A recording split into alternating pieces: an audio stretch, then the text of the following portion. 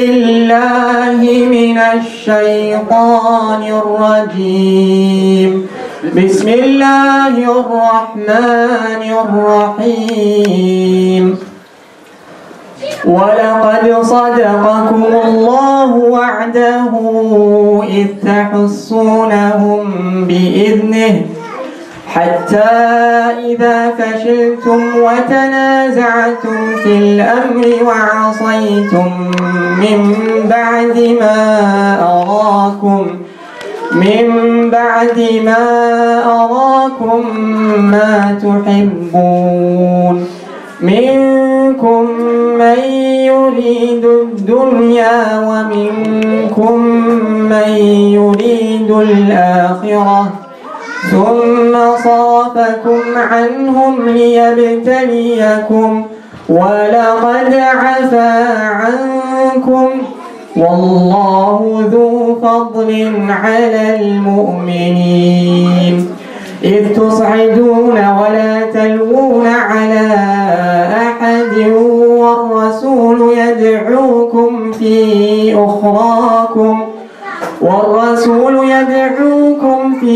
أخراكم فأثابكم غما بغم لكي لا تحزنوا على ما فاتكم ولا ما أصابكم والله خبير بما تعملون. الحمد لله رب العالمين والصلاة والسلام على سيد المرسلين نبينا محمد وعلى آله وأصحابه ومن استنى بسنته واهتدى بهديه إلى يوم الدين. اللهم علمنا ما ينفعنا وانفعنا بما علمتنا وزدنا علما. السلام عليكم ورحمة الله وبركاته. Welcome to another session in this monthly series on the companions. It's great to see that, mashallah, I think this is the largest attendance we've had so far, because a good number of brothers and a good number of brothers and a good number of sisters. Before it was always always on one side, there'd be less. So make sure you all stay to the end.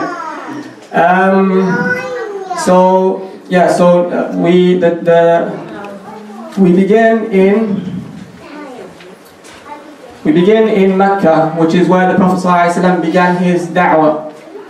But as we know, in Mecca, the Muslims, the small number who followed the Prophet ﷺ, they were persecuted in whatever way that the people of Mecca could do. So, for example, Mus'ab ibn Umayr, he was from one of the richest families of Mecca, and his mother would give him absolutely everything she could possibly give him, particularly in terms of clothes.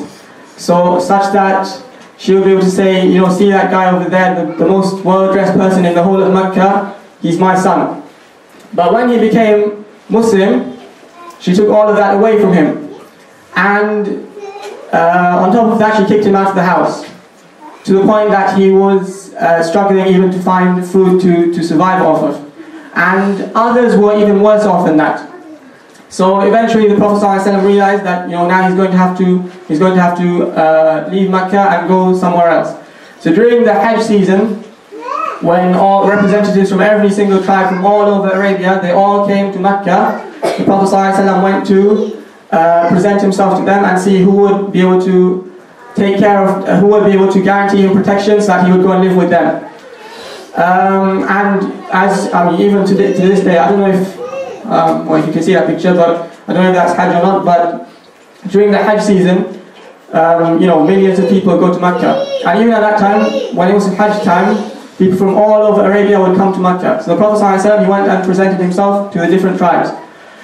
But one by one, they all kept on rejecting him for various different reasons, until he came across a small group of 6 people sitting on the side, and he didn't even recognize who they were. And subhanAllah, this also goes to show that we do not know. Allah knows everything and we do not. And Allah's plan is perfect, and our plans are never perfect.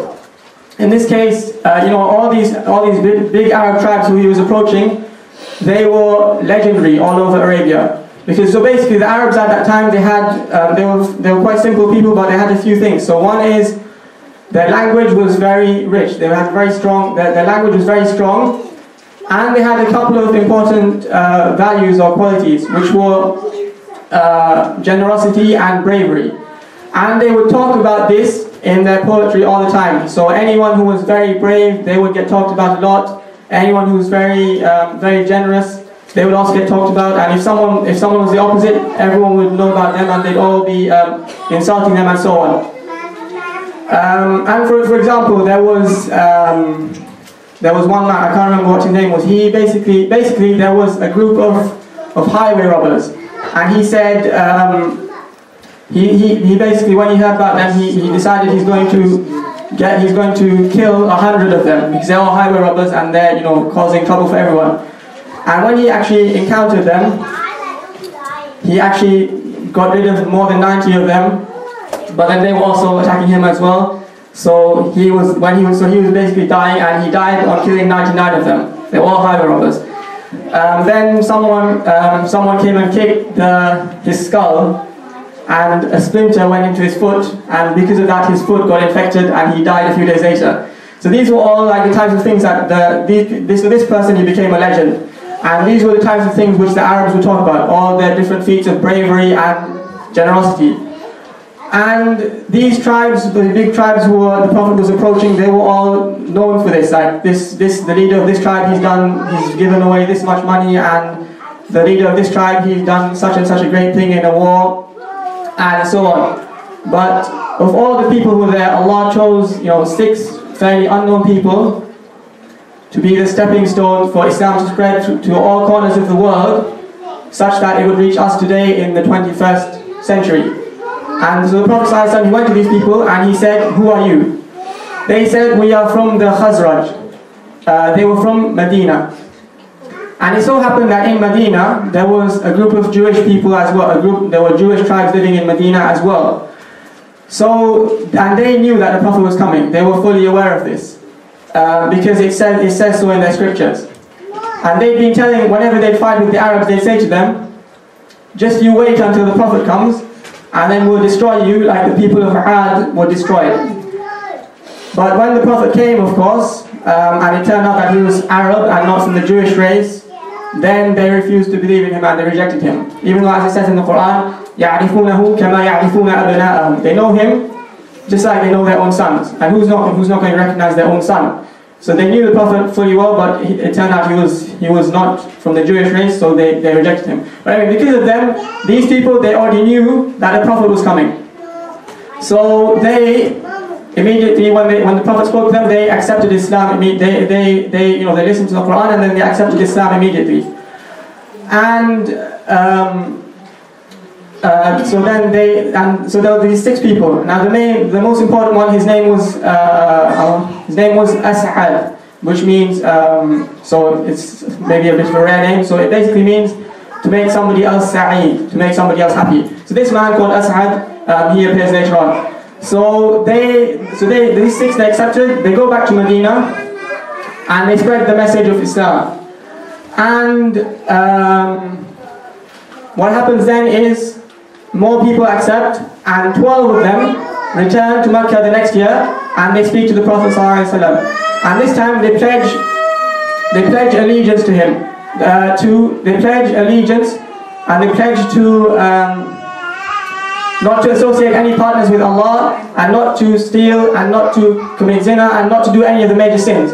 Now notice here, there's not yet any mention of him coming to their city and them protecting him. At the moment, it's just basically a pledge to be good Muslims. So they take this pledge, these 12 people, and they return to Medina. And this time, Mus'ab ibn Umair, the same one I mentioned before, the Prophet ﷺ sent him back with them.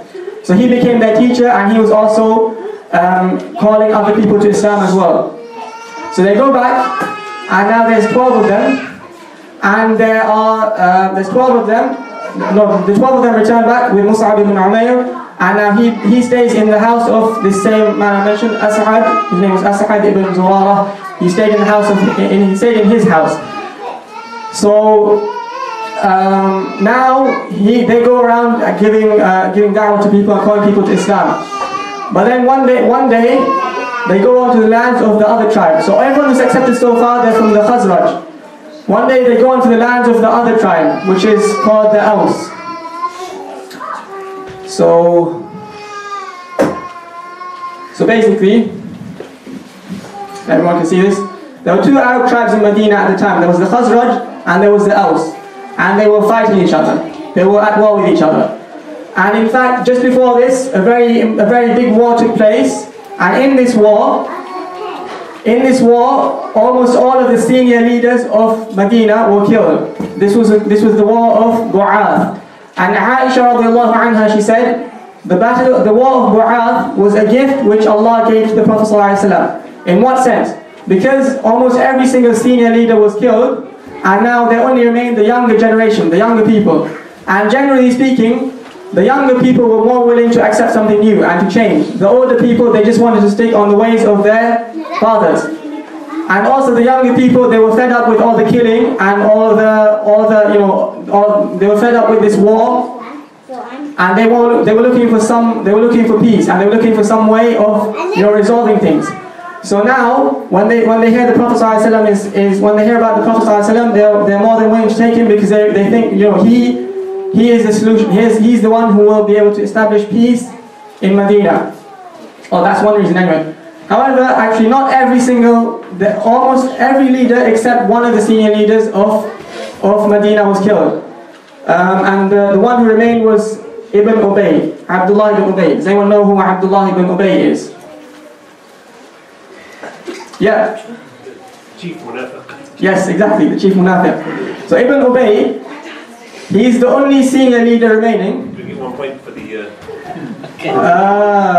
No, unfortunately not. When it says quiz on the board, we'll start counting the points. So Ibn Ubay, he was the only senior leader remaining. So he thought, okay, look, everyone else has been killed. I'm the only, experienced leader remaining. And he was from the Khazraj, but he was well respected in the Aus as well. So he thought, alright, that's it, I'm going to become the king of Medina. Then the Prophet ﷺ comes, and obviously that doesn't take place, which is why Ibn Ubay, he hated the Prophet ﷺ, he hated Islam, and he never sincerely accepted Islam. And as was mentioned, he became the leader of the hypocrites. Okay, so what happens is they go to the lands. They were from. So most of the people who've accepted so far from the Khazraj, right?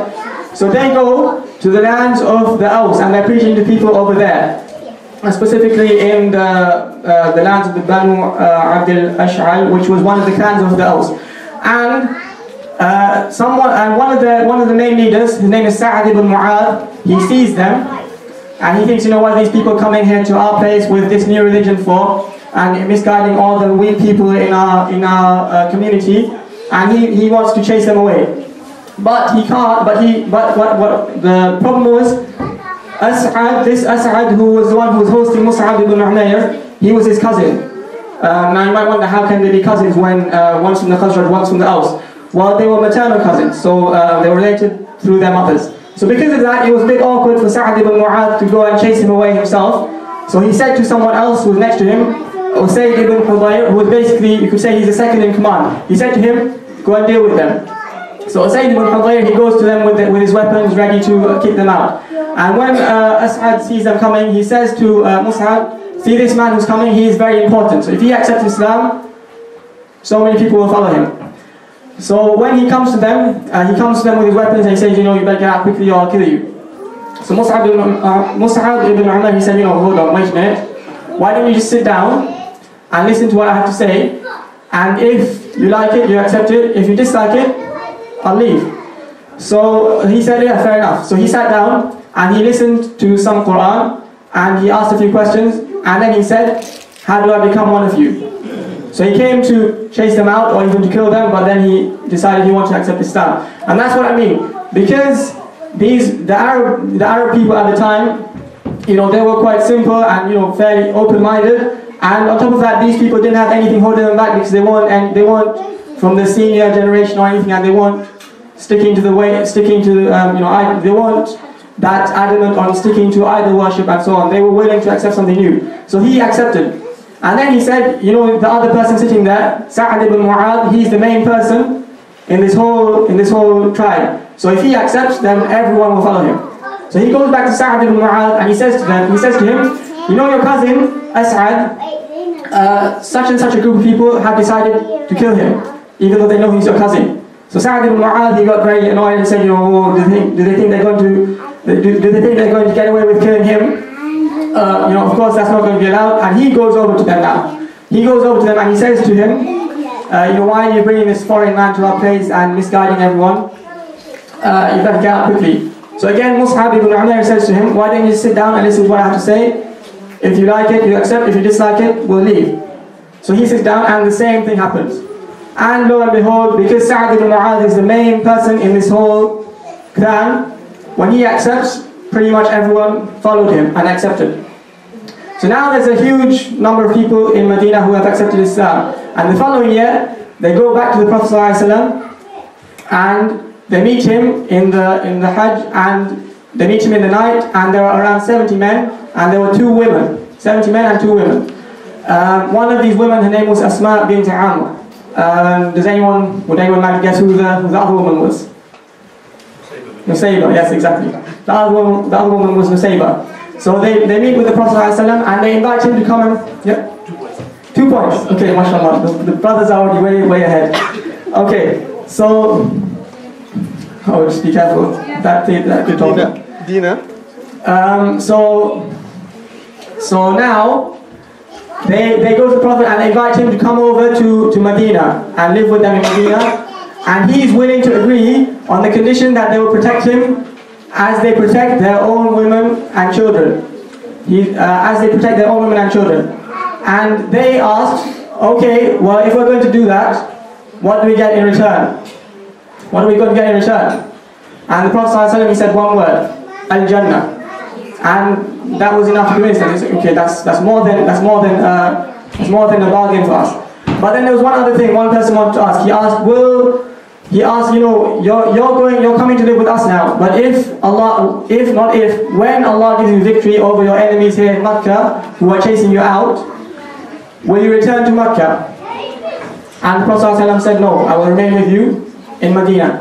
And when the time came, 8 or 9 years later, the Prophet ﷺ comes back to Makkah with a 10,000 strong army, and he takes over Makkah.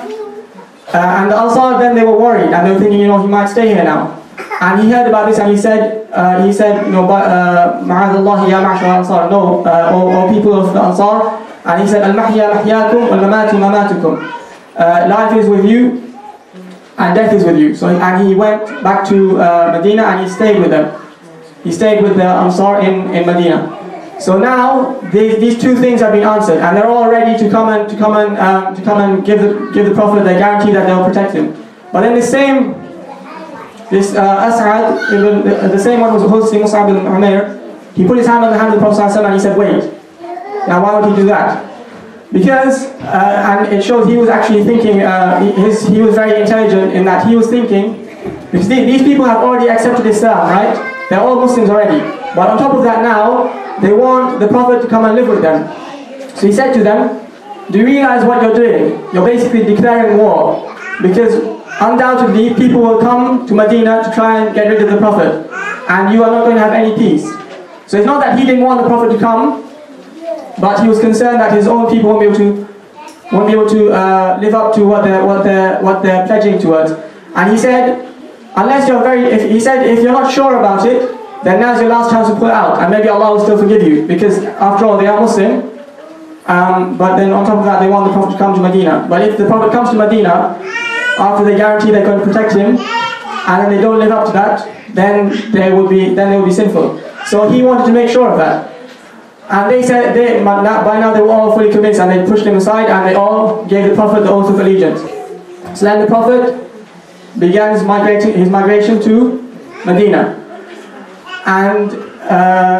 So they returned back to Medina, and now Nusayba, who took the oath of allegiance, she goes and she starts teaching all the other women in Medina, because now she's met the Prophet. So she goes and she becomes a teacher in Medina. And then one by one people start emigrating to Medina, and the day the Prophet comes, everyone's very excited.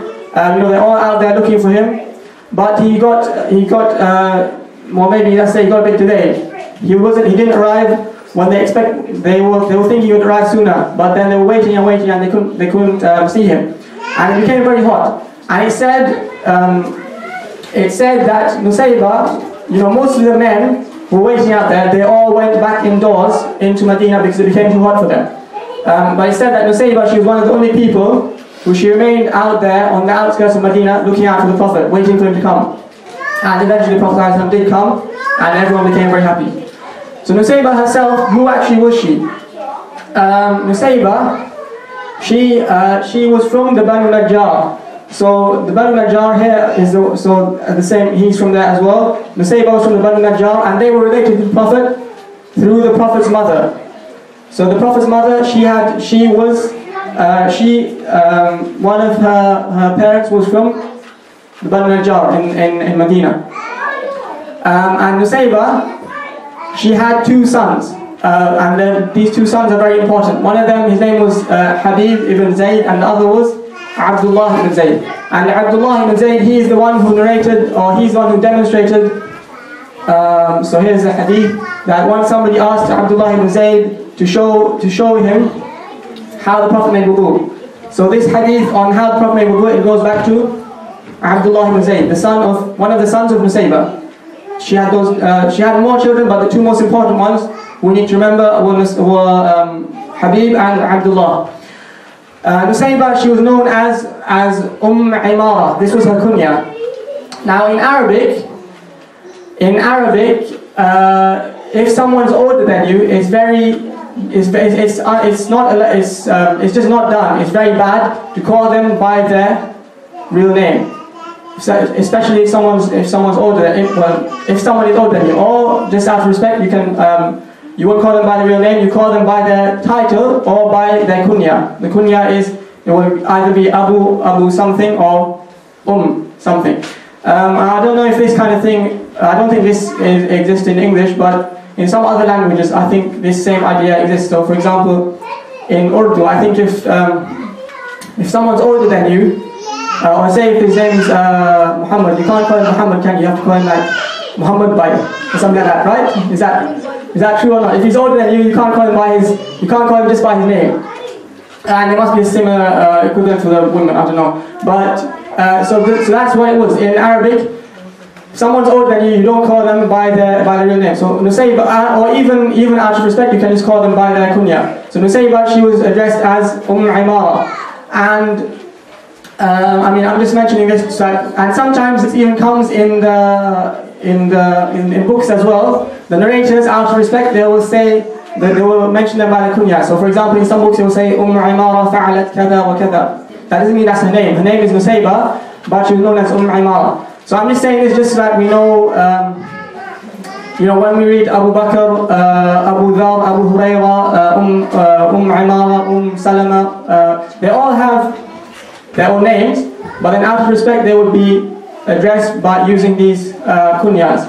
Now of course, this is for people who are addressing them, not for themselves to go and call them by their, not for themselves to call themselves by their kunya. So for example, even in Urdu, I think, like if you go and ask someone what's your name, no, I don't think they would say my name is Muhammad Bai or something like that, right?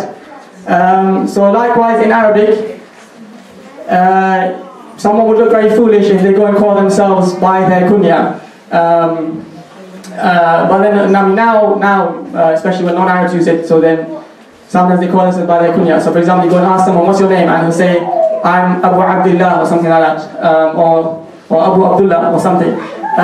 That's not the way that the Arab people used to use it. Because you don't want to know what their son's name is or what their daughter's name is. You want to know what their name is. But of course, if you're called Abu Bakr, for example, then that means you're named after Abu Bakr. That's not your kunya. That's your actual name. So now, if anyone knows somebody called Abu Bakr, don't go and tell them that. Or Ibrahim said that it's very bad manners to call yourself Abu Bakr, because that's the actual name. That's not kunya. Anyway, I don't know why I went into this, but.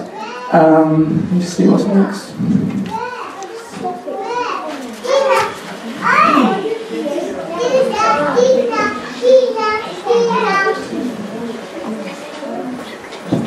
Okay, so what we really see what Imara was about in the battle of Uhud.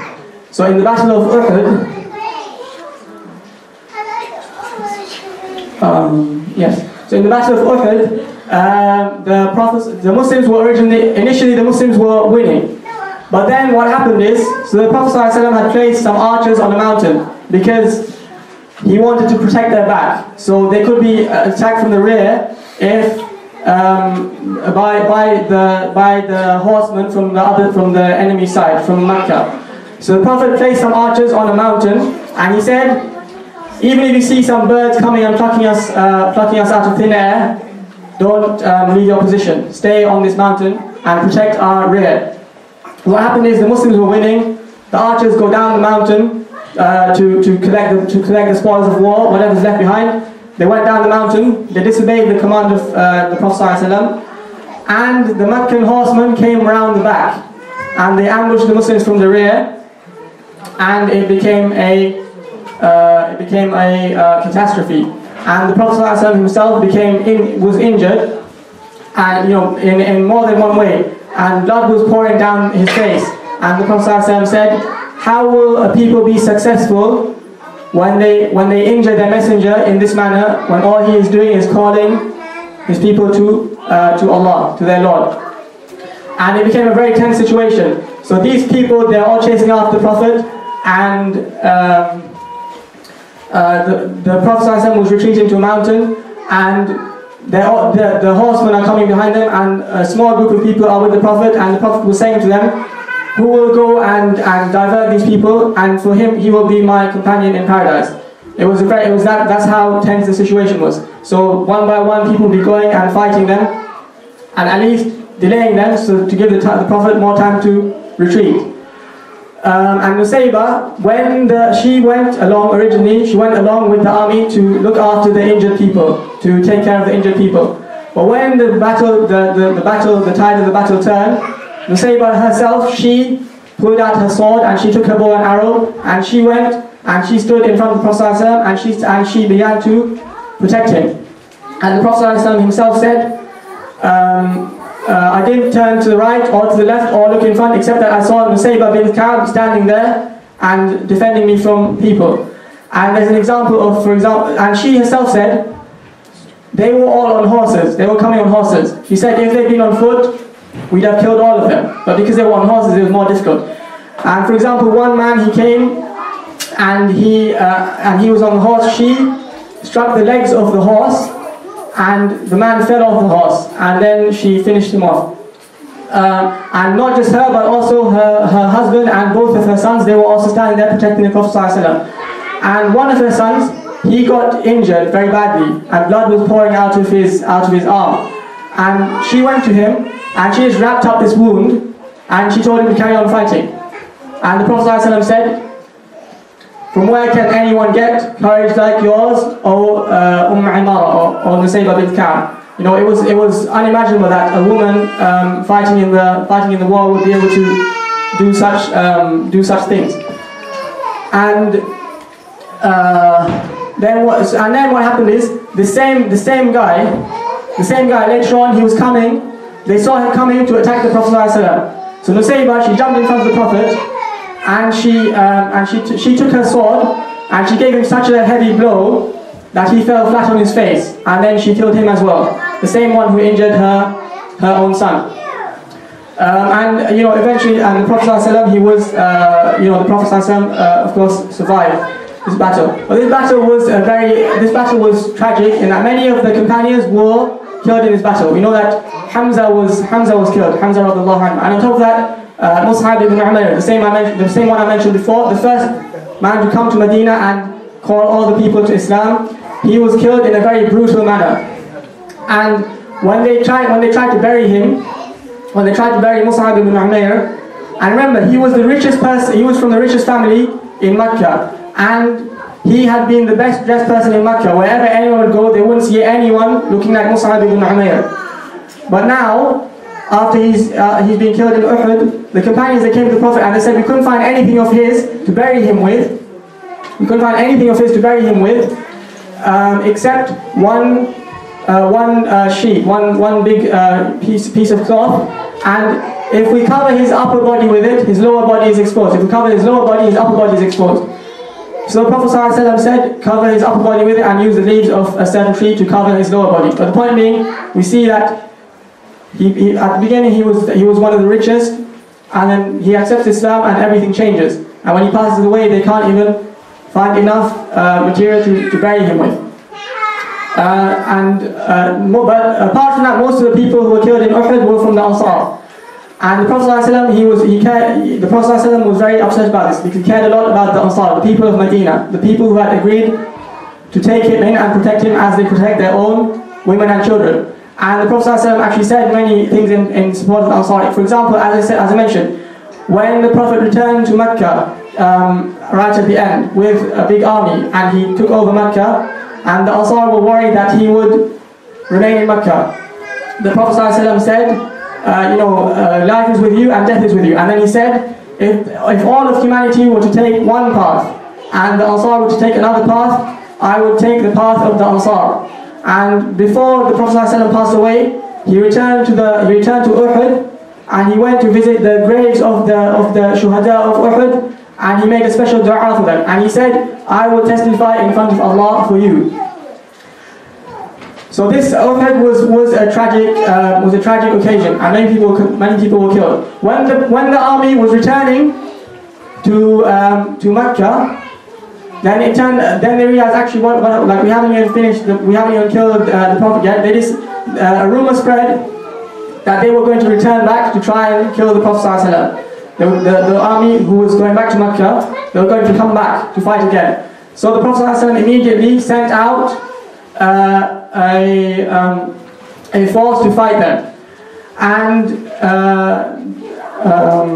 Nusayba, she wanted to be part of this army. She wanted to go with them. But Nusayba, she was injured very badly. For one thing, she had been standing in front of the Prophet ﷺ. Someone called Ibn Qami'ah, he came to try and kill the Prophet ﷺ. Nusayba went and stood in front of him, and his sword struck her shoulder very badly, and because of that, this single wound, it took a whole year to heal. And in fact, it required, the healing process required cauterization. And she actually said later on that the process of healing was more painful than the wound itself. But it was necessary to stop the bleeding.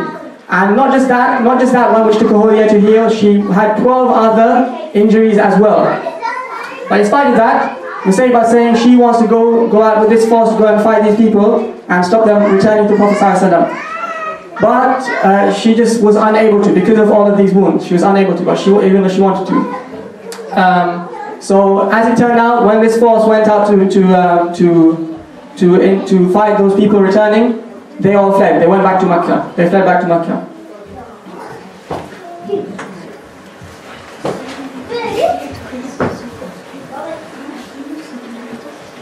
Okay, so another thing we know about Nusayba is that once this is related to the Quran. So in the Quran, normally, quite often, the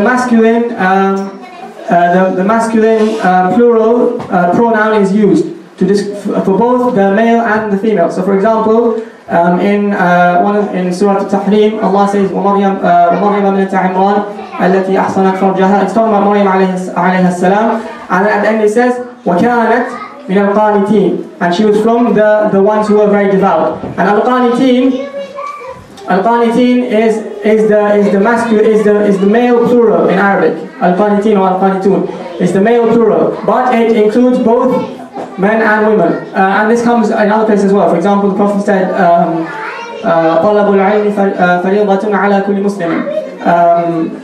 Seeking knowledge is obligatory on every Muslim, but this means both the male and the female, even though it says Muslim, which is the male. So Nusayba, she went to Salama. Does anyone know who Salama is? Who's Salama? Wife of the Prophet ﷺ. MashaAllah, they're 3 and up. I can't, sisters aren't going to catch up with this. Okay, so she went to Salama and she said, you know, what's the matter with us women, that the men are being mentioned so much in the Quran, but we are not mentioned much at all. So Salama, and this was not just her, by the way, other people were thinking this as well, but she went and she mentioned this to Salama. Salama mentioned it to the Prophet ﷺ.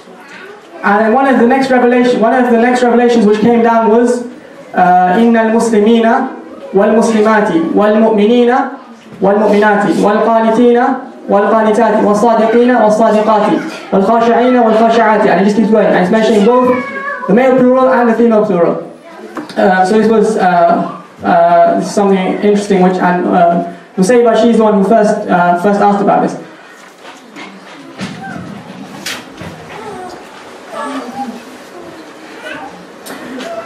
So Nusayba, as I mentioned, she attended Uhud, then she attended the Bay'atul Ridwan, then she attended Khaybar, then she attended Hunayn. She attended so many important battles, and she was she was fighting for the Prophet ﷺ in all of these different battles. Towards the end of the Prophet's life, so now what happened in Arabia, most people have never heard of this thing called prophethood. But then the Prophet ﷺ comes and he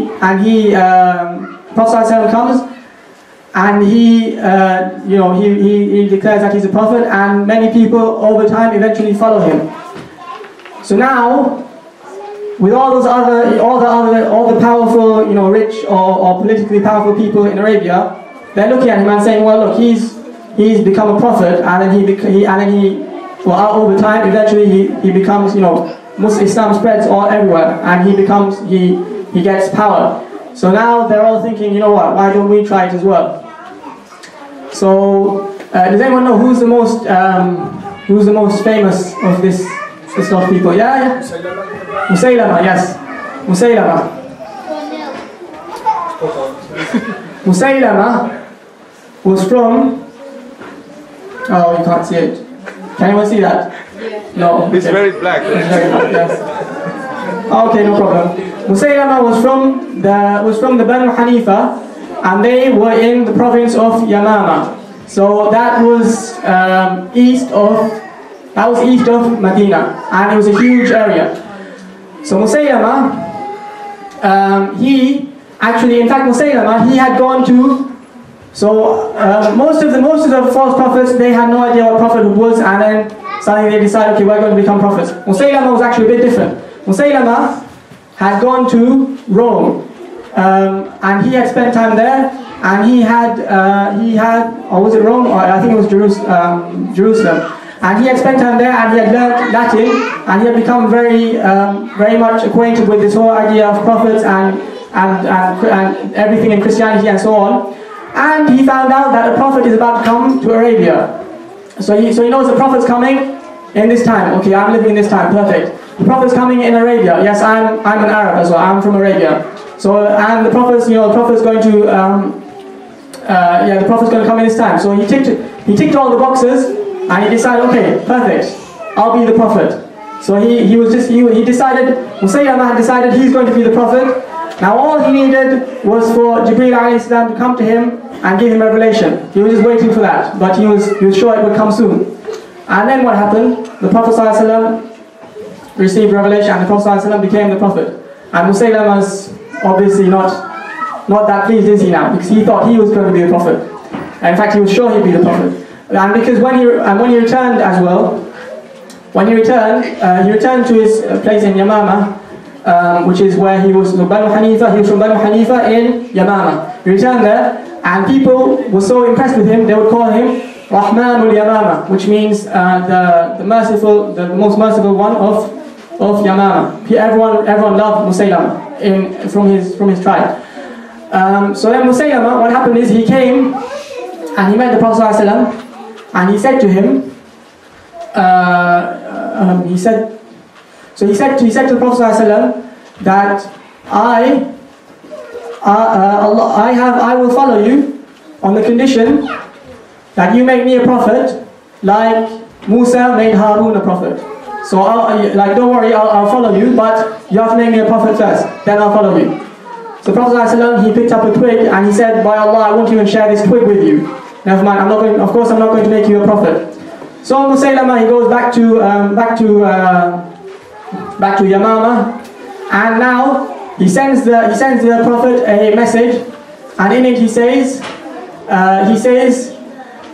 from min Musaylamata Rasulillah. So he's already decided he's the messenger. Ila Muhammad Rasulillah. And then he says, Inni qad ushriktu ma'aka fil amr. I have been made. Allah has given me a share. Allah has given me a share of prophethood with you. Allah has made me share in prophethood with you. So he says, فَإِذَا وَصَلَكَ كِتَابِي هَذَا. When this message of mine comes to you, فَأَقْسِمِ الْأَرْضَ بَيْنِي وَبَيْنَكَ. Split the earth into two parts. I'll have one part, you take the other part. So when the Prophet ﷺ received this, he obviously wasn't. He replied to him. He sent a message back, and in this message he wrote, "Min Muhammad Rasulillah ila Musaylamah al-Kadhdhab." So Musaylama sent the message, signing himself off as Musaylamah Rasulillah, Musaylama, the messenger of Allah. The Prophet replied, "Ila Musaylamah al-Kadhdhab," to Musaylama, the big liar. And then he said, "Salamun ala man ittaba al-huda," peace be upon those who follow true guidance. إن الأرض لله يورثها من يشاء من عباده والعاقبة للمتقين. The earth belongs to Allah, and He will give it to whoever He pleases.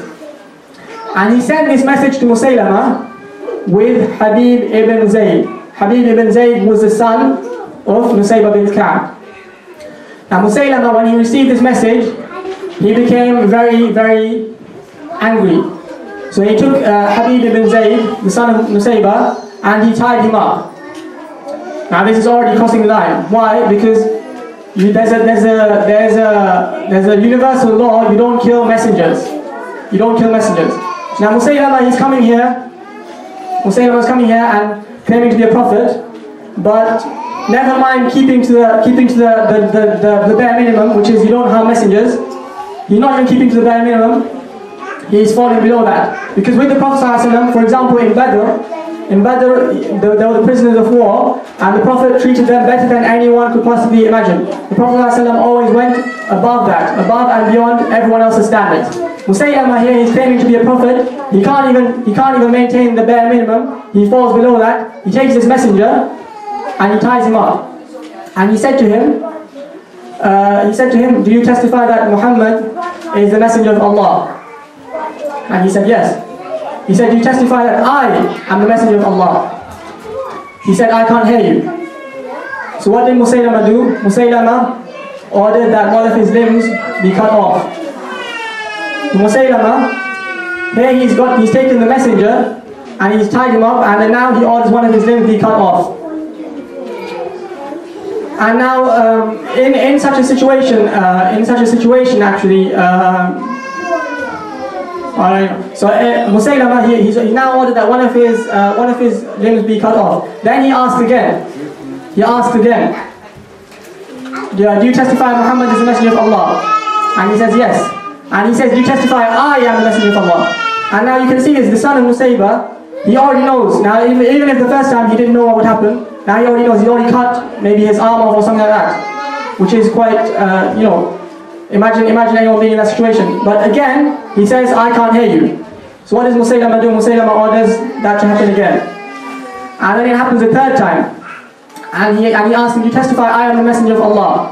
And he said, "I testify that you are Musaylama al-Kadhdhab. You are the Musaylama, the big liar." And Musaylama did it again. And this kept happening until eventually he died. Because he keeps on he was chopped up into pieces literally. And now normally they say it's no coincidence that he's the son of Nusayba. Normally they say like father, like son, but in this case maybe more like mother, like son, because this was just like Nusayba, just like his mother. His mother was as the Prophet said, he didn't know where anyone would find courage like the courage Nusayba had. And she was absolutely fearless. And here we see her son in such a situation. And by the way, when someone's in such a situation, so long as they sincerely believe in their heart, they would be allowed outwardly to say something to divert the torture. And it says in the Quran, إِلَّا مَنْ أُكْرِهَ وَقَلْبُهُ مُطْمَئِنٌ بِالْإِيمَانِ. So long as in their heart they are believing, they will be allowed to say something to divert it away. But still, the one who remains firm both inwardly and outwardly will be better than one who gives in outwardly just to get away from the punishment, even though they still believe. And as we can see here, Habib ibn Zayd, he didn't budge even one bit, both on the inside and on the outside. So Musaylama now he's done this. He's killed the son of Nusayba. And Nusayba, when she heard this, she said, I will be patient and I will expect reward with Allah.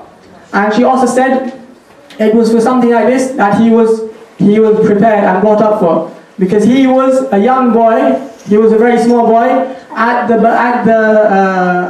Pledge of Allegiance when she was there with the 70 men and the other woman. Her son was there with her as well, and he pledged allegiance to Prophet ﷺ as well as a young boy. And now, when he's older, he's been killed fighting to defend the message of the Prophet ﷺ. But of course, at the same time, like any mother, she would be upset when her son's being killed like this.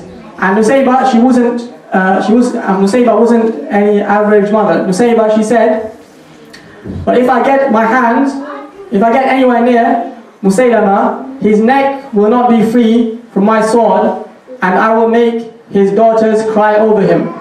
So she was already planning to fight Musaylama. And later on, when the Muslims went to fight him, she went out with the army as well, as we'll get to.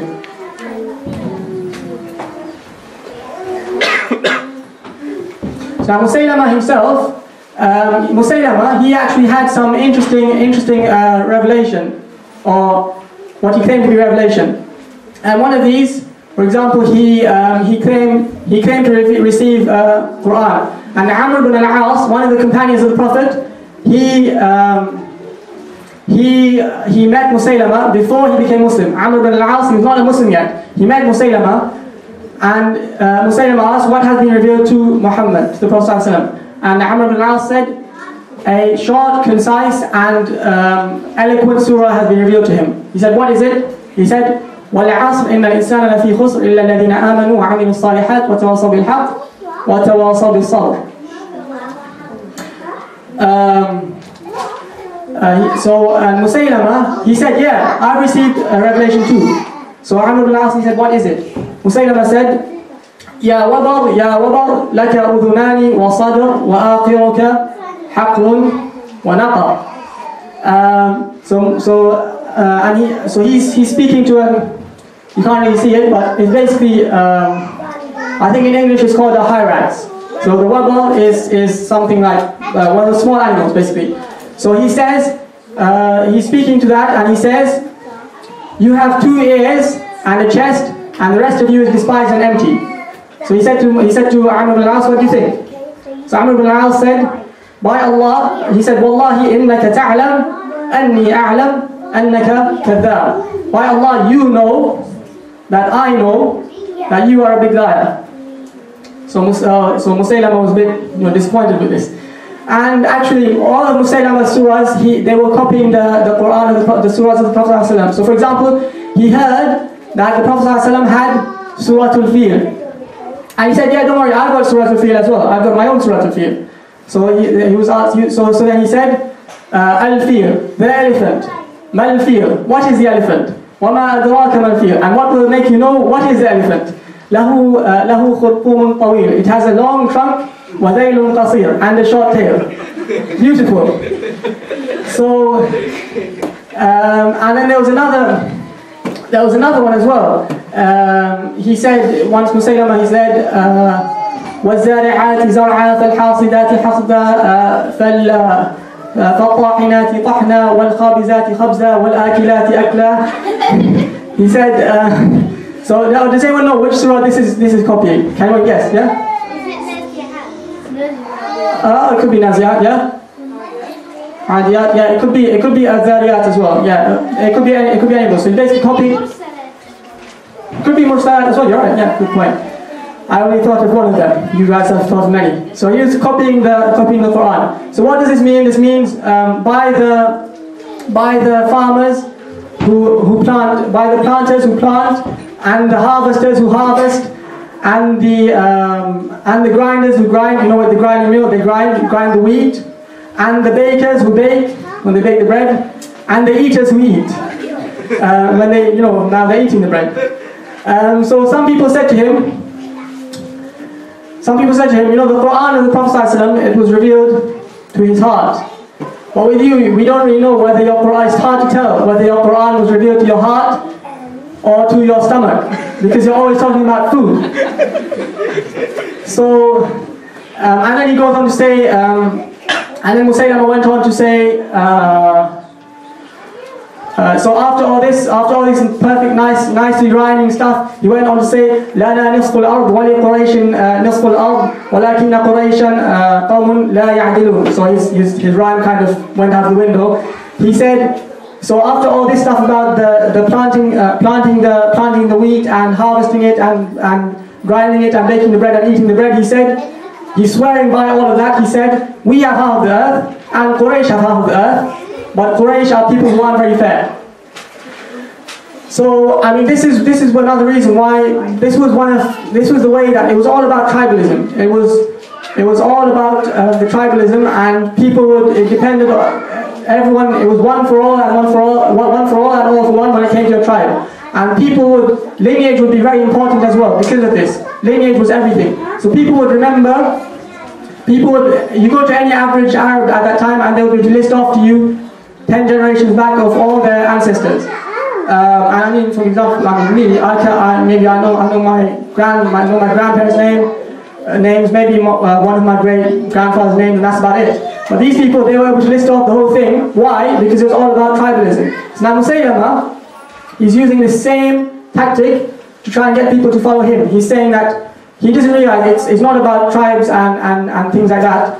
It's about the message of Islam. The Prophet comes as a prophet to everyone. He said, we, the Banu Hanifa, we have half of the earth, and the Quraysh will have half of the earth, but the Quraysh are people who aren't very fair. And actually one old man, they went to him and they asked him, you know, he was from Banu Hanifa and he was following Nusayba. They asked him, do you really believe in what this Nusayba is saying, you know, by the eaters who eat and by the, you know, all that stuff? And he said, no, I know he's lying. So they said, okay, why are you believing him then? Because he said, the big liar of Banu Hanifa, my tribe, is more beloved to me than the truthful person from Quraysh.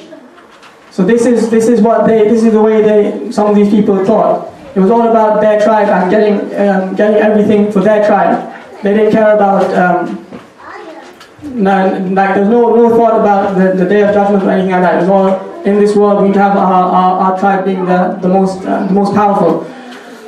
And Nusayba, he actually said, you know how they used to call him Rahman al-Yamama. He actually said that Nusayba, he said, you know, Muhammad, he actually speaks about me as well in a positive way.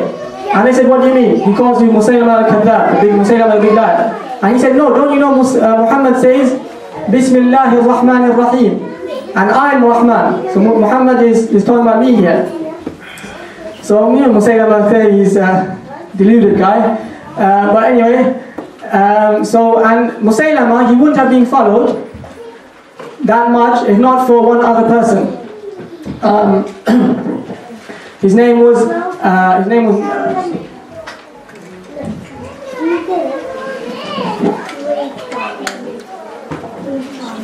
so this man called Nahar Rajal. He was from the Banu Hanifa, but he had accepted Islam. He had accepted Islam during the time of the Prophet. When all this stuff happened with Nusayba, he decided to go over there and call people back to Islam. But at this time, this man, he didn't have much knowledge. This guy called Nahar Rajal, he didn't have much knowledge at all. He just accepted Islam. He went back to his people in Banu Hanifa to try and convince them to accept Islam, to try and convince them to return back to Islam. Then what happened to him? he went there and he realized there were so many of them people, there were so many people following Musaylama, and he sort of argued with some of them, and they convinced him, and then he turned over to Musaylama's side. So he went there for one thing, and he turned over to Musaylama's side. And the Prophet ﷺ actually predicted this, predicted the coming of this man. Once he was in a gathering, and Abu Hurairah narrates, Abu Hurairah was in a gathering with some other people, and this man, he was part of this gathering. And the Prophet ﷺ said, among you is somebody whose one of his teeth alone, one of his teeth in the hellfire is bigger than the mountain of Uhud. So just one of his teeth. So that's how bad this person is. One of his teeth in hellfire is as big as a mountain. And Abu Hurairah, he says, he kept track of all the people who were in that gathering at the time who the Prophet addressed, and he says every single one of them died on Islam, except the only remaining was me and this other guy, this Rajjal. But then what happened is he defected over to Musaylama, and he became he apostated. So now this guy, he became even more dangerous and even more deceptive, even more of a problem than Musaylama himself. Now why would that be? Does anyone know why is he going to be more of a problem than Musaylama himself? Yeah? Work it out. Siraj, you put your hand up. Because like he knows the war plans. Not the war plans, no. But good try. Anybody else? Yeah? He knows how to ambush the Prophet. Not that either. It's a bit similar, but not that either. Good try. Anything else? So basically what it is he spent time with the Prophet, and now he goes back to the Banu Hanifa, and he turns over to them, he accepts Musaylama as a Prophet, and then what does he do? He now starts claiming that the Prophet ﷺ said that Musaylama is also a Prophet. And he spent time, and he was with the Prophet ﷺ just before that. So now everyone thinks that, okay, he's going to be telling the truth. And everyone followed him now. So he started deceiving people, because people who didn't yet believe in Musaylama, now this guy comes from the Prophet, and he tells everyone that Muhammad has said that Musaylama is also a Prophet. So now people start following Musaylama. So as I said, Musaylama wasn't the only one, there were others as well. There was even one female who claimed to be a prophet or prophetess, and her name was Sajah. She claimed to be a prophet. She claimed to be a prophet as well. And what happened is she actually ended up marrying Musaylama in order that they joined their forces and attacked the Muslims. So she actually ended up marrying Musaylama, this other one who was also a false prophet. And her people said to Musaylama, you just married her, what are you going to give her as a dowry? What's her mahar going to be? So Musaylama, he had a good think, and then he said, you know what? Her dowry will be, what I'm going to gift you with is, I'm going to lift Fajr and Isha. So you used to be praying all 5 prayers. Now the dowry for her is that her people no longer have to pray Fajr and Isha. This was Musaylama's dowry for this person. And I mean, the Prophet ﷺ said that the most difficult prayer for the hypocrites to attend is Fajr and Isha. So these people, don't forget, they were still praying. So these people, they were still praying, and they still believed that Muhammad ﷺ, they didn't deny he was a prophet, but they were also claiming someone else is a prophet, and that is disbelief. So they were all disbelieving now, even though they were still praying. So now, but then Musaylama has come and said, don't worry, no Fajr, no Isha, you only have to pray the other 3. And this was actually another of these false people. His name was Tulayha. He came to his people and he said, you know, I've got some great news. Allah gave me a great gift for me to give to all of you, and that is, we remove the ruku' and the sujood in the prayer. So you no longer need to do ruku' or sujood. So these are the kind of gifts that these people were giving the people. It reminds me of that man who came in, who recently came in India and he claimed to be a prophet. First he claimed to be, step by step he claimed to be different things, he eventually claimed to be a prophet. And he would write different stuff in different languages, and his English was terrible, every language was terrible, his Arabic was the worst. His Arabic was by far the worst. And people came to him and said, look at this stuff you're writing, it's grammatically incorrect. So this guy, he said, don't worry, one of the miracles which Allah has given me is that He lifted the Arabic grammar from us. So we no longer need any Arabic grammar.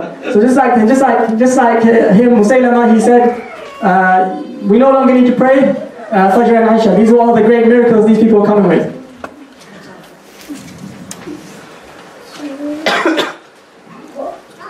What did you say that you're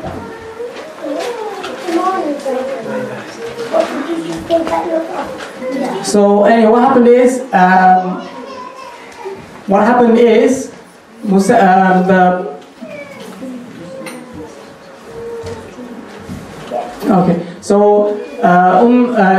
Muslims went out to fight Musaylama, and the Prophet this was after the Prophet passed away. In the time of Abu Bakr, the Muslims went to fight this guy Musaylama, and Nusayba bint Ka'b, she went with the army. So she's a woman, but she went with the army with the intention to fight. And even when they got there, people were telling her, why don't you stay with the women and attend to the sick and so on? You don't need to fight in the battle. But she said, I've not come all this way just to sit on the side and attend to the sick people. I'm actually going to fight, and I'm going to kill Musaylama myself.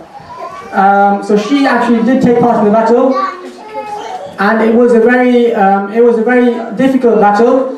But eventually, all the people, all their leaders were killed. This guy who apostated, Dajjal, he was killed. All the other leaders were killed. Musaylama himself, Wahshi threw his spear at him. Does anyone know who Wahshi is? Yeah? The same one who killed Hamza. Yeah, the same one who killed Hamza. Now with the same spear, he threw it at Musaylama. And then, Abdullah ibn Zayd. Does everyone remember who Abdullah ibn Zayd is? Yes.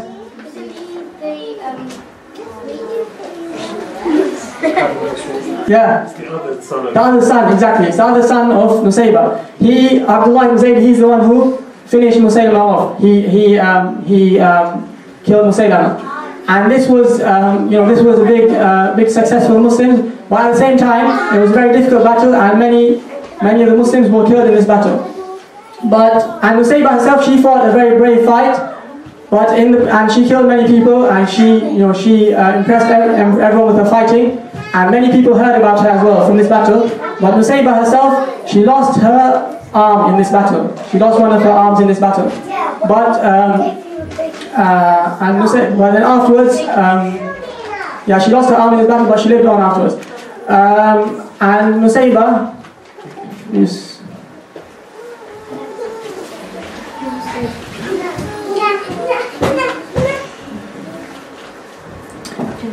Yeah, so Nusayba, she went on to become a teacher of Quran and a narrator of Hadith. And one of the Hadith she's narrated is this one here. And the Prophet ﷺ came to her house, and the Prophet said, and she served food to the Prophet. Excuse me, just be careful over there.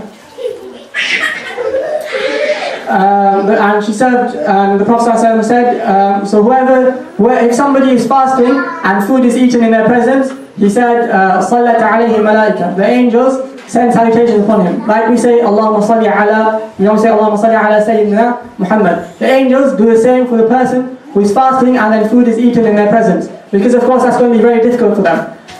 So remember this as well. We should all remember this. If we happen to be fasting and we fasting outside of Ramadan, we go to somebody's house, everyone's eating, and you're just sitting there watching everyone eating, and it's really difficult. Just remember that this is what you will get.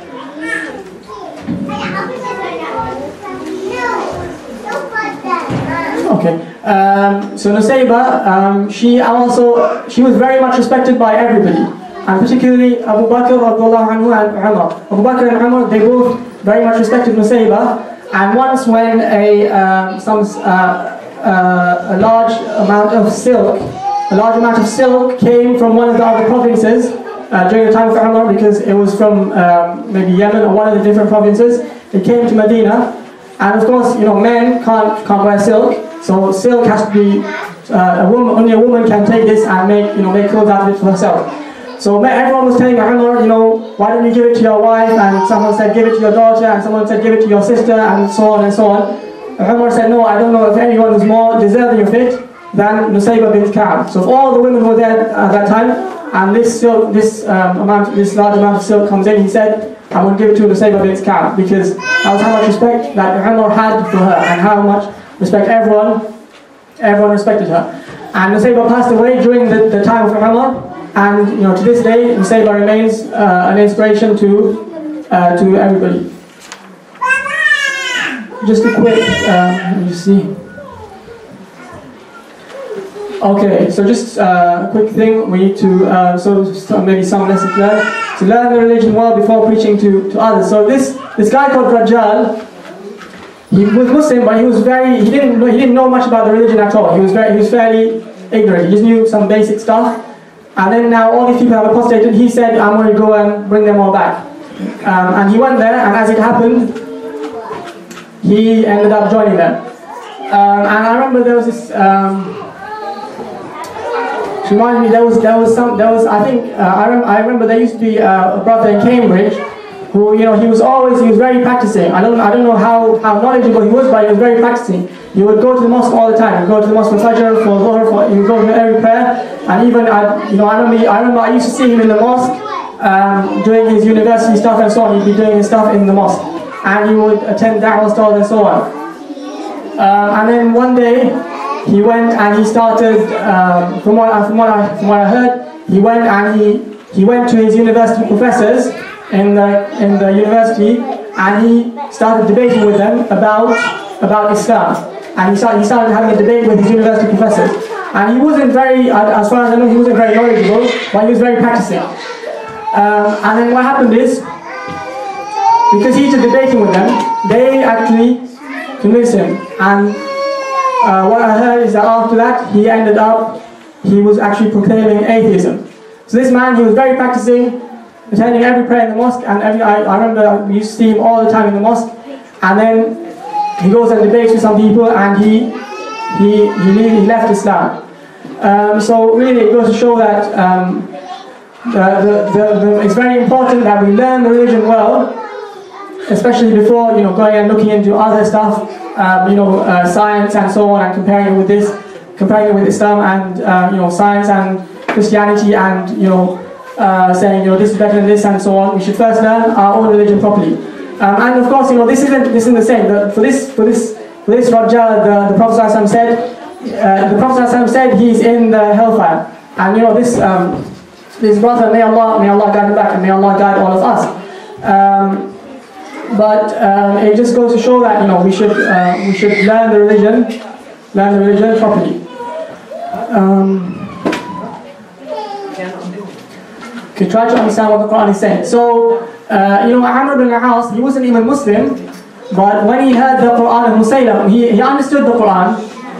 So when he heard the Quran of Musaylama, he knew straight away that this wasn't even comparable to the real Quran. But sometimes we read the Quran and we complete all our khatams of it in Ramadan and so on, and we attend all the Tarawih and we listen to it. But we don't always focus on the meaning. And actually, if you think, I'm not going to do it now, but people have done it. If you take one of these other people's stuff like Musaylama's Quran and you recite it in a very nice voice, people won't be able to tell the difference. Someone might think that's the actual Quran. Because if you don't know what it means, they sound similar. If you know what it means, then there's no way you can confuse the two. But that's just a point to make, that Amr ibn al-As, he wasn't Muslim, but he still knew. We need to try and learn the meaning, then we will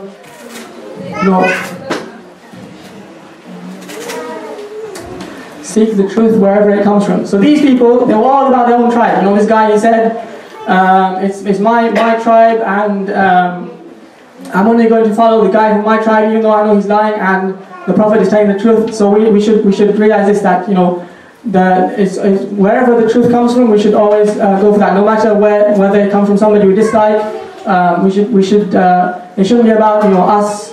It shouldn't be about, as I say, it shouldn't be about finding out who is right. It should be about finding out what is right. And really, I think the biggest lesson, the most obvious lesson from this whole story of Nusayba is about the role that women play in Islam. Women have a role to play as well. Okay. So, in Islam, of course, a woman can't be a prophet, at least according to most people. A woman can't be an imam, but there's nothing to say that a woman can't become a scholar of Islam. A woman can't become, a teacher of Quran. A woman can't become a narrator of hadith. And there are numerous examples from the Islamic history which show that women have always played this role. Now, unfortunately, in our time, and not everywhere, but in some places, women are not allowed to learn the religion. For example, that's one thing. And as in some places, there's no women's area in the mosque. And this leads to many problems because of course, if the woman doesn't know anything, the woman is the one who's bringing up the children. So if the woman is not knowledgeable of Islam, then what's going to happen to the children? Which causes major problems in many households. And not only that, but also nobody's going to stay with the problem. So if they've got this problem that women are oppressed. So if nobody finds a solution in Islam itself, they will go for other things.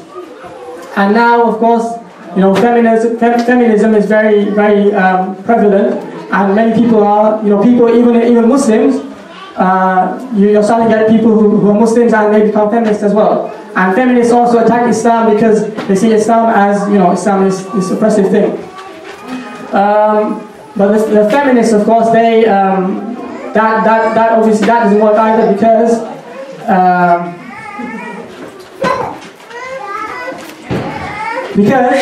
that doesn't work either because feminists say that everyone has to be equal, and basically what they want to do, so they want to make there's different arguments, but some of them, in summary, you could say that feminists basically want to make women like men, which in itself is against what they want, because then they're basically saying that being a man is better than being a woman. So they want to make women like men, and also this thing about equality. Equality isn't really what's going to work. What you need is fairness and justice. And no doubt in many, particularly in many Islamic countries, there isn't fairness. Women are oppressed. But why is it fairness and not equality? Because obviously women and men are different. So when they say, "Oh, we want equality," that's not a solution. Because say for example, let me think. So say for example, if there's somebody and they have somebody with two pets. So first he has a goldfish and he keeps it in a fish tank. And by the way, I'm not comparing humans to animals here, I'm just using an analogy. So he has a goldfish, he keeps it in a fish tank. Then he gets a cat and he says, "You know what, I'm not going to let anybody say that I'm unequal with my pets." So he gets a fish tank, he gets another fish tank, and he puts the cat in the fish tank. So obviously the cat won't be happy, and nobody will be happy, and that's going to cause problems for everybody. So a woman has certain roles, a man has certain roles, and what really is needed is justice and fairness. And in Islam, that is what is promoted. But unfortunately, as I'm not talking about here, but as in many, as is the case in many places, women, especially in many of the Muslim countries, women are generally oppressed, which is why you get many Muslim women from those countries becoming feminists, and you also have all the feminists talking about Islam and saying, look how unequal that religion is. So, there's as we can see from the story of Nusayba, a woman, she was a Quran teacher, she was teaching hadith. Not only that, she was also fighting in the war. And the Prophet ﷺ said, I didn't turn to the right or to the left or in front, except I saw Nusayba standing there protecting me. And he also said, about Uhud, he said, on this day, Nusayba's fight has been better than such and such a man and such a man. So, you know, so you get some exceptions. Even in the case of Nusayba, she was even fighting in the war.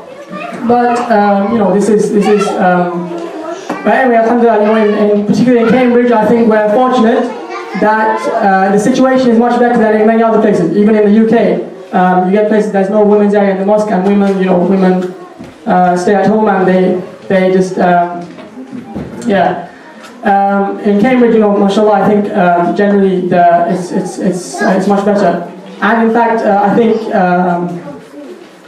the women actually won the last 2 quizzes, didn't they? They won the last 2 quizzes. There. So today's mashallah, today the brothers have an opportunity to show everyone that men are smarter than women, inshallah. And on that optimistic note, does anyone have any questions?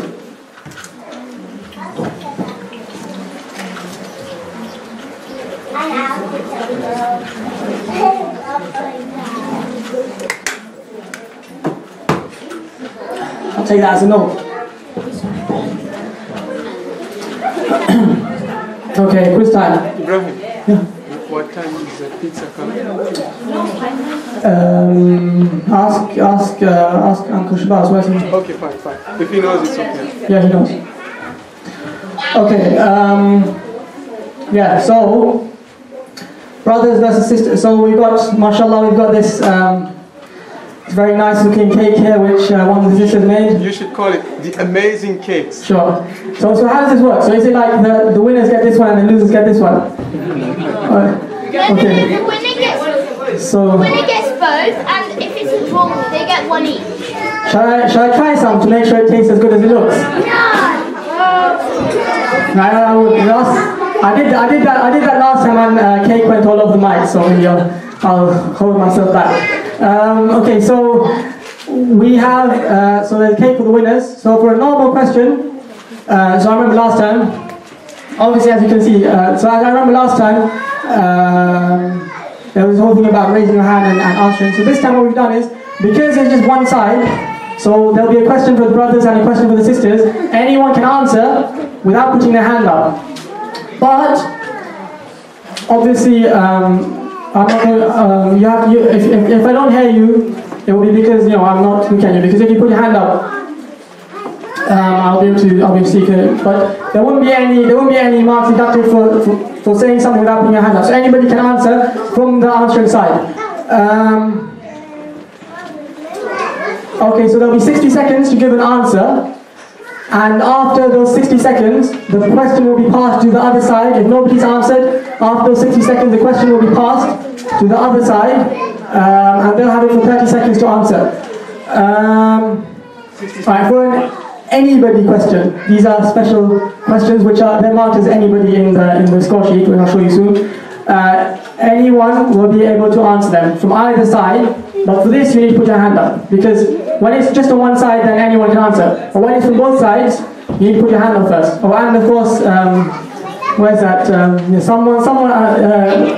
You can't put your hand up before the questions are asked. Of course, once I ask the question, you put your hand up.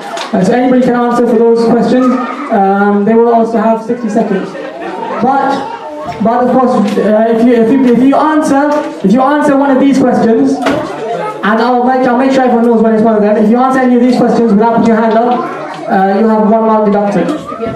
And if you got the correct answer, it will count. So you need to put your hand up for those, but the other ones will be...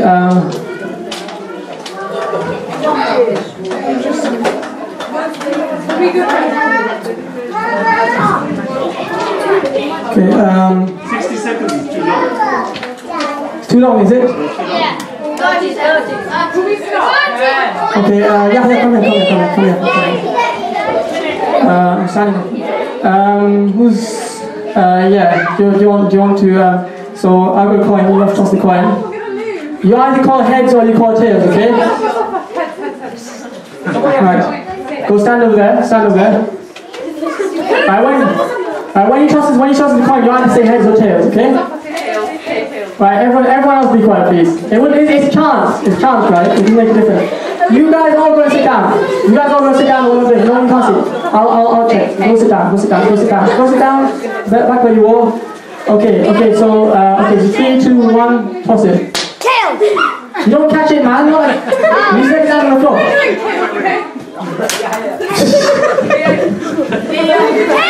It's. I didn't even hear the call. No, she said tails. It's on her head. Alright, boys, everybody go and sit down. I'll be charging you for my computer later. Don't worry. Okay, let me see, where's the... Okay, that's the quiz. Where's the timer? Come on, change it to 30 seconds. Change it to 40. Yeah, change it to 40. No. 30. Guys, I've already... Is that... So has anyone on this side been writing anything down? Yes. Alright, so 60 seconds will be good for you. On this side, a few people have been writing things down as well, so... If you write things down, 60 seconds is better. And nobody was stopping anyone from writing stuff down, so... Okay, it's already 9:20, so... Yeah, okay. Has the pizza coming yet, though? No. Right, so round, who's starting again? The brothers are starting.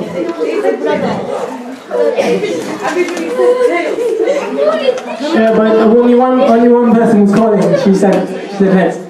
At least my dad said she said heads. No, she said tails. Oh, sorry, she said tails. It landed on her head. Sorry, I got the wrong one. Everyone said tails. It landed on her head. Okay, so first question for the brothers. Oh, and also, so just everyone get acquainted with this complicated scorecard. So for these things, because they're only asked from one side, I put the maximum number of points possible, because in round 1, say you answer your question, you get your 1 point, and you answer the other side's question as well, because they couldn't answer it, you'll get 2 points. So you can get up to 2 points in those rounds. In these ones, it says anyone, everyone can see it says anyone, yeah? You'll only get, there'll only be 1 question. In this round there'll only be 1 question, and it'll be for both sides.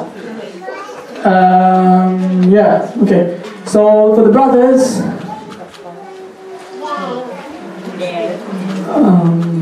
where's my timer gone?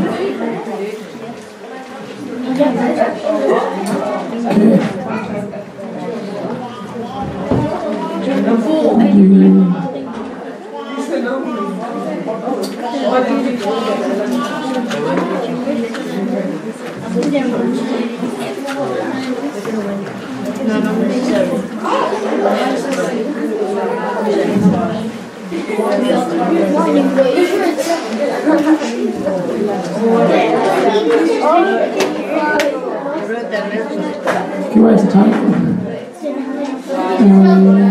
Just use the phone then. You should keep yourself prepared. Yeah, okay. I should say, if everyone can see it, it's better. Press it outside. It's outside? Yeah. Okay, that didn't work. Oh, here we go, okay. So the brothers, so the first question for the brothers, you got 1 minute to answer. Which tribe was Nusayba from? You can answer without putting your hands up. Khazraj, yes, correct. Did you write it? Did you write it in Arabic?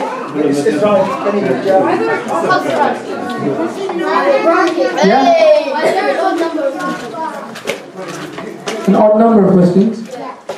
Why does it matter? Oh, no, but it wouldn't be, because it's rounds, yeah. Okay, should somebody else do that? Ibrahim, you ask the question. Okay. I'll do You that. can do that. You do how it goes. Okay. Alright, so let's, well, last time you set the timer.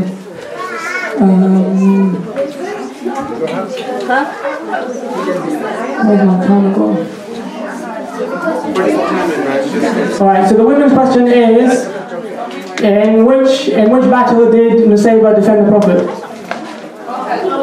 Yeah, correct. Okay. Yes, that was easy. Well, yours was easy as well. Okay, fine. Alright, round 2.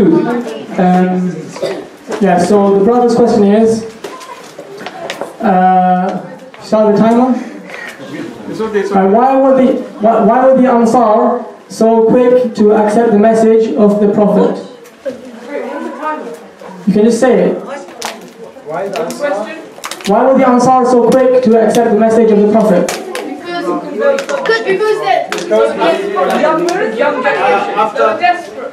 No, it's not that. They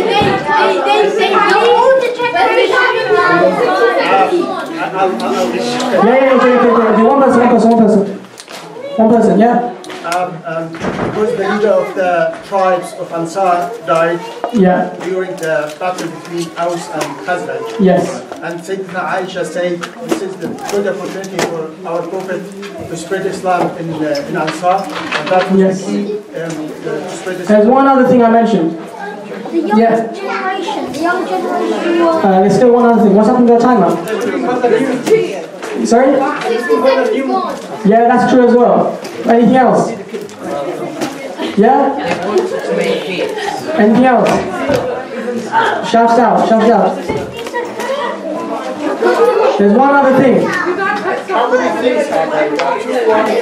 Sorry? 8, 7, 6. Alright, yeah, time's up, time's up. It started late anyway. Right, the other thing is, I very clearly mentioned that the Jewish people were living in Medina, and the Jewish people had mentioned to the Muslims that the Prophet is about to come. Oh, not the Muslims, they mentioned to the people in Medina, the Prophet is about to come.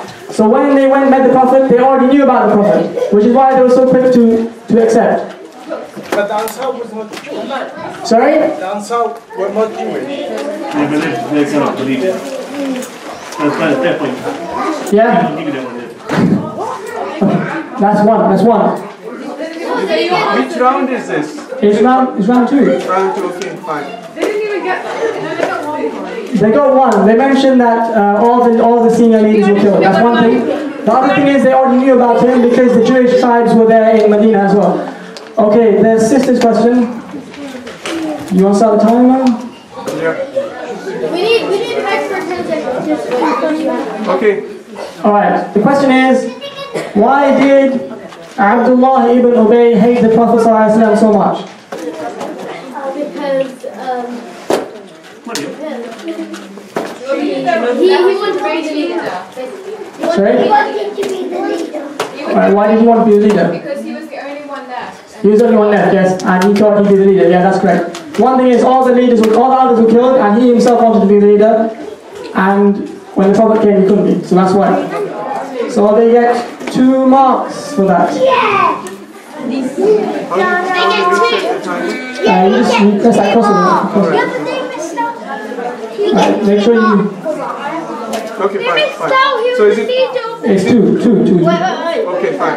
Right, now it's round 3. Round 3, yep. Okay. Right, the brother's question is, what did Amr ibn al-As say when he heard Musaylama's Quran? Yeah? You know that I know that. Oh yeah, that you're lying. You're lying. You know that I know that you're a liar. Yes, that's correct. I remember that. Okay, so that's 1 mark for that. Hey. You know, last time the brothers were really upset about this putting your hands up thing because it cost them a lot of marks. And now they're all shouting at the same time, so I can't hear anything they're saying. So I changed the rule for you, but now it's not really working very well. Okay. Fine. Just make sure. Did you put the 1 mark in? Okay, fine. Alright, the women's question is.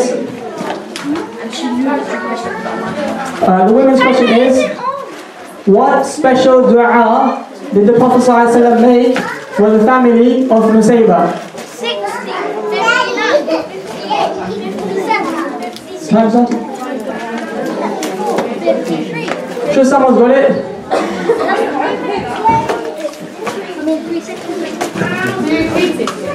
What special dua? Do you mean repeat the answer or repeat the question? What special dua did the Prophet make for the family of Nusayba? Yeah?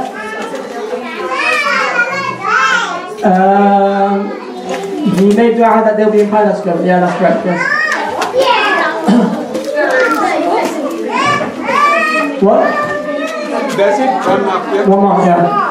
Yes, because Okay, has everyone done anything. Yeah, okay, good. Alright, round. Right, this is the anyone Yes. question. This is the anyone question. Yes. What was the dua that you made? Sorry? What was the dua? You made dua that her family will be his, will accompany him in paradise, will be his friend in paradise. Did it? Yeah, that was it, yeah. Alright, so now anyone can answer this. No, Mariam, you go and sit on the men's side. What's the question? Sorry. So anyone can answer. You make sure you get the timer. Okay, fine. Okay, so now the question is, you know how I mentioned that you can only put your hand up. Remember, if anyone shouts anything without putting their hand up, their team will lose 1 mark. Yeah. So no shouting anything out. Now sorry. You changed the rules. You need to call it out. No, I told you at the beginning. There's some special questions where yeah. Hope everyone read the rules. Okay, yep. So 1 mark for this. You have to put your hand up before asking. I've told you already, if you put your hand up before the question's asked, you'll lose your mark. You've got a reputation for doing that, mashallah. Okay, okay, the question is, you know how I mentioned that the first time 12 people went and they gave the Pledge of Allegiance. The second time 70 men went and a couple of women went and they gave the pledge over there as well. Okay, the question is, the first Pledge of Allegiance, even though it was not attended by any women, the first one wasn't attended by any women. The second one was attended by 2 women, right? Yeah. The first Pledge of Allegiance is called the Pledge of the Women. Why would that be? Why is that? Yeah? Because they promised to look after the prophet like they look after their own women. No, that was in the second one. Yeah? Because there's a verse in the Quran which talks about a pledge given to the women. Sorry, carry on. There's a verse in the Quran that talks about those things which a pledge that the prophet gives to the women. Yes. Yes. إذا جاءك المؤمنات يبايعنك على ألا يشركن بالله شيئا ولا يسرقن ولا يزنين ولا يقتلن. Yes, exactly. Perfect. So the answer is, in the second one, they gave the Pledge of Allegiance not just to worship Allah, but also that they're going to defend the Prophet like they defend their own children, women and children. And this is primarily what the men would do.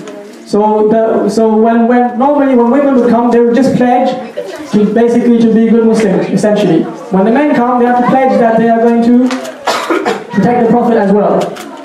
So in the first one, they just pledged to, the first one, they were all men, but they only pledged that, as what you said, what's in the Quran. So that one was known as the Pledge of the Women, even though the second was attended by 2 women, the first one was attended by any. Right, so that mark goes to the brother's side. Did you do it? Yeah, okay, good. Right, the next round.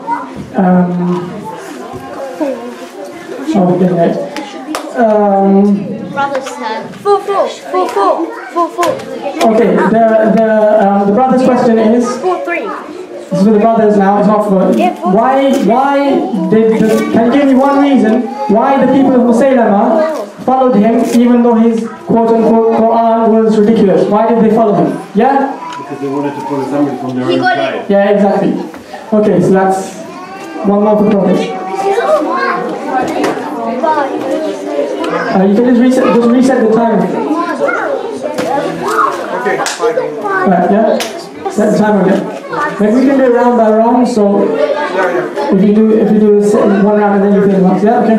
So okay, the question for the women is, why were Arabs so good at preserving the names of all their ancestors? Why were they so keen to? Yeah? Yeah, they need to do it. Okay. So that's 1 for the sisters. Alright, next question is, this question is for the brothers. It's a 2 mark question. 2 mark question, yes. Okay, two more questions for the brothers. Who were the two sons of Nusayba? Who were the two sons of Nusayba? Yeah? Habib and Abdullah. Habib and Abdullah. Yes, Ibn Zayd. Ibn Zayd.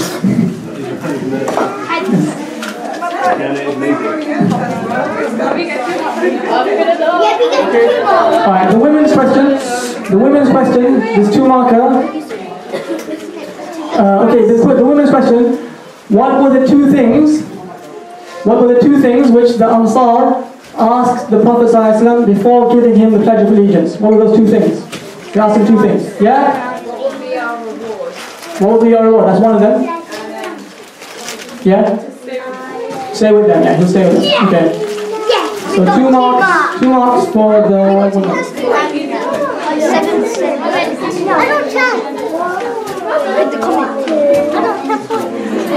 Okay. Alright, okay, the question for the brothers is, what is, or what did I mention, is the best way. So in an era where many people are having doubts about the religion, many people are in fact leaving Islam as well. What is the best way for someone to protect themselves from leaving Islam? Yeah? To learn the religion well, exactly. Sorry?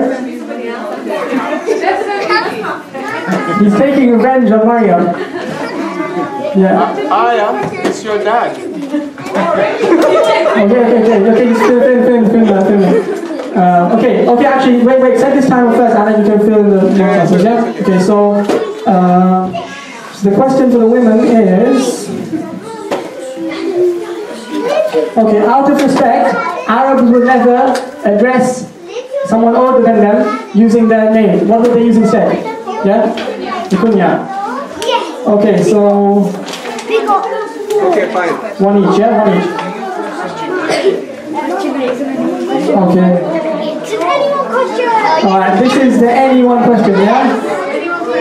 Anyone question? No. If you shout out, you lose them all. The sisters have to get this to share the cake. What? Share. Okay. So the question is, you know how I mentioned that the Arabs were very generous people. The Arabs were very generous people. And in fact, there's someone called Al-Walid ibn al-Mughira. Let me ask the question, yeah? I'll take them off copy for doing that. Everyone has to be quiet while I'm asking the question. There was someone called Al-Walid ibn al-Mughira, and he actually, it said that, before the coming of the Prophet, they had to renovate the Kaaba. They had to rebuild the Kaaba. And it said that Al-Walid ibn al-Mughira, he was so generous that he single-handedly paid for the whole cost of renovating the Kaaba. In spite of all of this, in the Quran it says about Al-Walid ibn al-Mughira, Sa'uslihi saqar, he will burn in the hellfire. So now one thing is he was a Muslim, but apart from that, can anyone tell me what was fundamentally wrong with all of the charity that this man used to give? What was wrong with it? Yeah? Yes, he wanted to show off. Very good. Yes, pay attention. I thought that would take a while. How do you know that? Sorry? How do you know that? Maybe his intention was right. And then afterwards he became... Because they used to do all this poetry talking about how generous they were. So they would have poetry talking about, oh, I gave this and this and this and I did this, and So that's why these people. There's another story actually of how once there was one poet. He went and stayed with another poet. Is it too loud or the pizza's here? Pizza, can smell the pizza. Can smell the pizza. Okay, when there you go. All right. So one of these poets, he went to the house of, he went and stayed with another poet, and that guy, he was very stingy and didn't offer him anything. So this poet, he went and made some poetic verse about it. He said, دع المكان ولا ترحل لبغيتها وقعد فإنك أنت الطاعم الكاسي. Leave all generosity and just sit down and don't do anything, because you are just somebody who feeds himself and clothes himself, basically. And then they complained to Umar about this, the caliph, and Umar thought, okay, there's nothing wrong with this. But one of the other poets, he said, he's basically killed him with his poetry. By calling him miserly, he basically killed him. So their poetry was everyone would know when someone's done something generous or someone's done something stingy, and likewise brave and so on. So Walid ibn al-Mughira, he was very generous, but mostly shown off. And as we know in Islam, it's all based on intention, isn't it? And which is, it's also can be positive as well, because none of us here are millionaires or billionaires or anything, but we can still, even giving a small amount, if we give it with the right intention, we can get more reward than somebody giving millions and millions of pounds just so that their name will be put on the thing to say, oh, this person gave such and such a large amount of money. If we give it the right intention, even a small amount can be better than a big amount. Okay. Anyway, did you put a mark for that? Yeah. Sisters are leading. Are they? Yeah. Because... Oh, no, okay. Alright, number 9, question number 9. This is for the brothers. Okay, so remember I said As'ad ibn Zurara, he put his hand on the hand of the Prophet when everyone was about to pledge allegiance. So why did he delay everyone from pledging allegiance to the Prophet, to the brothers? Why did he delay everyone from giving a pledge of allegiance? What was his reason? Why did he want to delay? Why did he stop them? Yeah? He wanted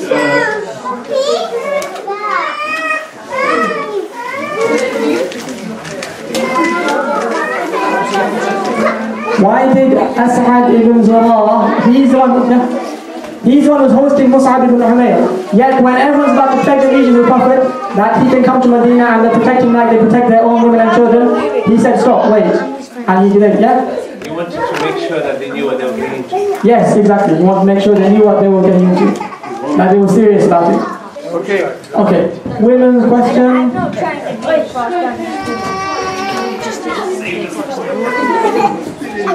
Alright, is time ready? Okay, what virtue, what special thing does the person who's fasting, when food is eaten in front of them, what special virtue do they get? Yeah? The angels say, Allahumma salli ala. Okay, did you put those marks? Alright, next question is... Okay, this one is for the brothers. So you know the verse I mentioned, Inna al-Muslimina wal-Muslimati wal-Mu'minina wal-Mu'minati wal-Qanitina, this verse, what did I mention which happened just before this verse was revealed? Yeah? Nusayba, particularly went from Salama. Yes? Said, why is it that the men always being mentioned and not the women? She's told the Prophet, yeah, that's correct. Okay, so start the time with verse and then you can mark after this. Okay, the women's question, there's 2 marks for this, right? Okay, what was the reply of the Prophet when Nusayba asked him to split the earth in half? What did the Prophet say to him in his letter back? Yeah? That wasn't in the letter back, that was... anyone else? Yes, very good. And what did he address him as? What did he call him? You say about that, yeah? Okay, so let's... Two each, yeah? Okay, did you put 2 for each of them? Okay, this is the very last question. I think, what's happening now? The women are winning, aren't they? By 1 mark. And this is the anybody question, and it's 1 mark. So if the brothers win, then we've only got this, we haven't got enough cake, so if the brothers win, nobody will get cake, and I'll just take all the cake home myself because it will be a draw. So either the brothers lose, give them the cake, and then they might share some with you. You're a brother yourself! Are you sure? Yeah! Okay. Okay, the question, why are you all standing up? Sit down. Sit down, boys. Sit down, please. Sit down, everyone sit down. Boys, sit down, go there, it's recording. Okay, I remember, there's 1 mark for this.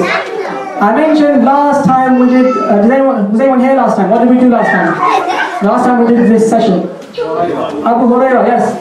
I mentioned Abu Hurairah, he had a special routine where in the night, you make sure that all night someone is praying in his house. So he would pray for 1/3, his daughter would pray for 1/3, his wife would pray for 1/3, the whole night someone's praying in his house. What I didn't mention is there was a specific incident which pushed Abu Hurairah to do this, pushed Abu Hurairah into this special routine. Can anyone suggest what it is? Can anyone suggest there's something specific which happened which pushed Abu Hurairah into doing this very devout routine? Can anyone mention it? Can anyone suggest? Can anyone? His routine, after something happened, and then Abu Hurairah went home and he started praying all night, or praying 1/3, and his wife would pray 1/3, his daughter would pray 1/3. There was one thing which happened, yeah? Prophet said to him that Allah SWT coming nearest. Good try, but not that. Yeah?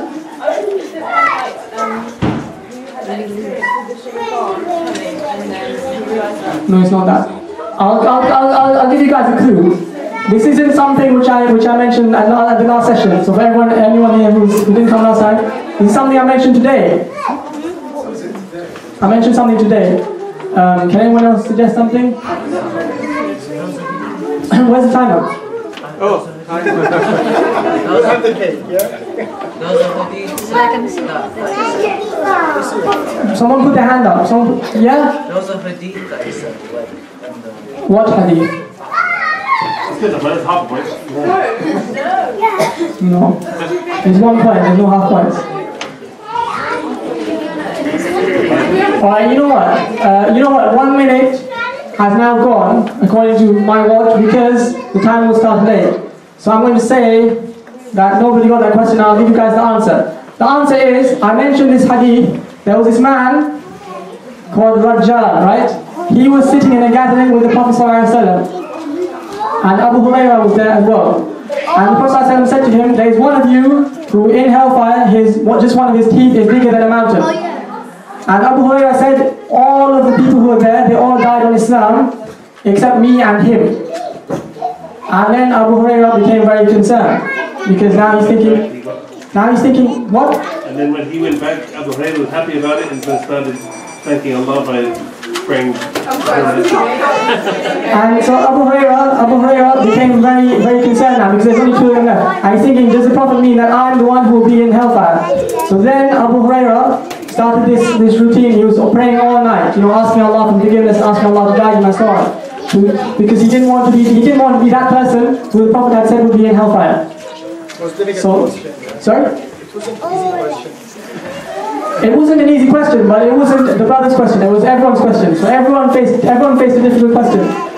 The questions for both sides are always going to be difficult. So nobody got that mark. What's the score then? 11, 12. They should get 12. 12, 11 to the brothers, right? Oh. 12, 11.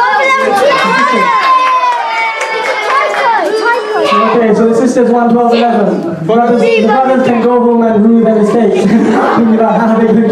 Come back next time and take more notes Okay, just a couple of things. So, of course, the pizza is here. Just one thing I want to mention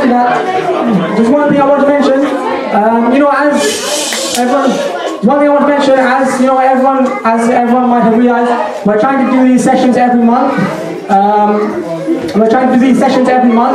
So, and apart from giving the talk, there are a number of different small tasks to be done. So, and it would be great, we already have some people volunteering and doing some things, but for anyone else who's interested, it would be great if, you come, if you can, volunteer. There are a number of different things to do besides giving the talk, and there are other stuff in organizing. And in fact, if anyone wants to come and give a talk, you're welcome to do that as well. You can come and give a talk. All those who are under the age of 18,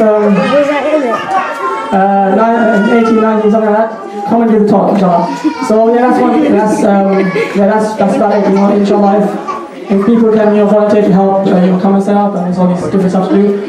Jazakumullah khairan for listening. I know it's been quite long. We said we'd finish at 9. We started late, and now it's 9:05. But I'm sure for the sisters it was worth it, they won. The brothers are just looking very grumpy. Anyway, Yeah, we got pizza.